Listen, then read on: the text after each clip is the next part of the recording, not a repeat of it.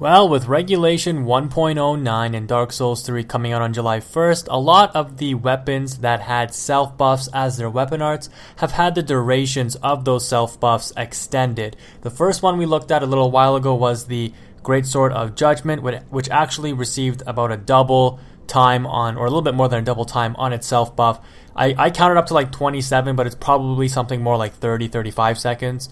I actually did use a stopwatch on this bad boy, the Lorian Greatsword, and I counted 45 seconds on that stopwatch for how much the L2, just the regular old stomp infusion of the fire, lasts for now. That's a significant upgrade from its original value of 15 seconds, and it can really make a severe difference and make the sword more competitive now in the ultra weapons arena, or ultra weapon class I should say.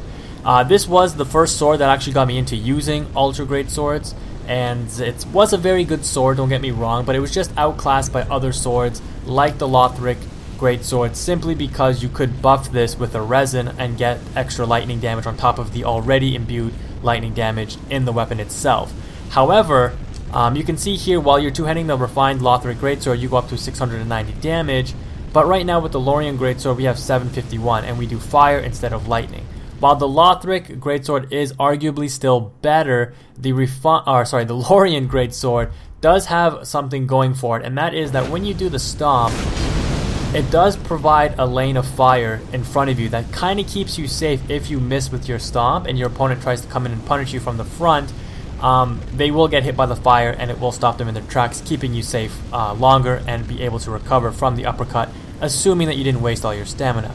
Now, if they have to roll to the side and approach from the side, you will still likely have time to recover from the uppercut and be able to roll away, which is a nice convenience to have available to you that other ultra great swords don't have.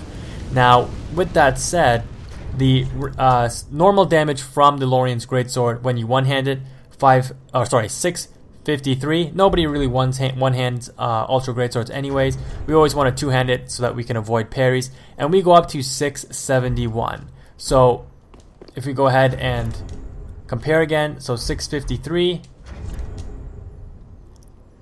okay, 671. So we gain just about, 18 points of damage. And then of course when we do the weapon art from 671, okay, we go to 751. So that's a buff of about 80 points of damage. And again, it lasts for 45 seconds. So that's a pretty good upgrade and makes this weapon a lot more viable, because one of the weaknesses in PvP was the fact that you had to activate this and then try to hit your opponent within 15 seconds if you wanted that extra 100 points of fire damage. Now that's not the case. Now this weapon can compete with the other ultra great swords in its class, like I mentioned, without needing a resin, and the actual stomp, it is still a good move to throw out even though you don't follow it up with the uppercut, because it kind of scares opponents. If they end up contesting you, you know you can whip out the uppercut and see if you can catch them and deal a massive amounts of damage. But even just whipping it out and then having your weapon buff for 45 seconds, as we know, some duels in PvP last only 45 seconds or less. Some of them may last a minute or over a minute or a minute 30. That only takes 20 FP to buff this weapon twice, so it's not much at all. And like I said, now you can actually not have to worry about trying to activate your buff and rush on your opponent. You have 45 seconds to kind of deal with that.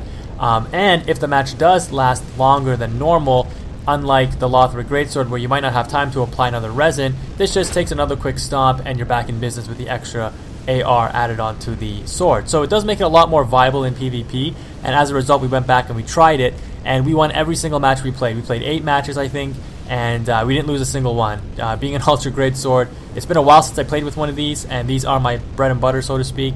It's what I love to use mostly in the Pontiff area, and we just absolutely dominated, and it was a fun time. It was a fun time for sure. Now there is one minor drawback that I will note with this sword, and you can see as I run around as the weapon is buffed that it kind of leaves this trail of fire.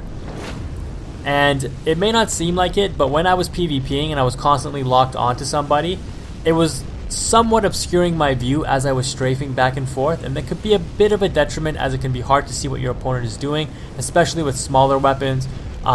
Just if you find yourself in like a blind spot when you're moving around, maybe just try to not move around so much or play a little bit more reactive, but it shouldn't be too much of a detriment, being an ultra greatsword, you know, if you see your enemy flinching or coming to attack you, just whip out the R1, trade with them, deal them massive amounts of damage, and you're good to go anyways. But I did find it to be one small, very minor setback to having this weapon last for so long. But again, you can always switch it out if you find it really, really annoying. Let's go ahead and take a look at some PvP and see how the weapon performs.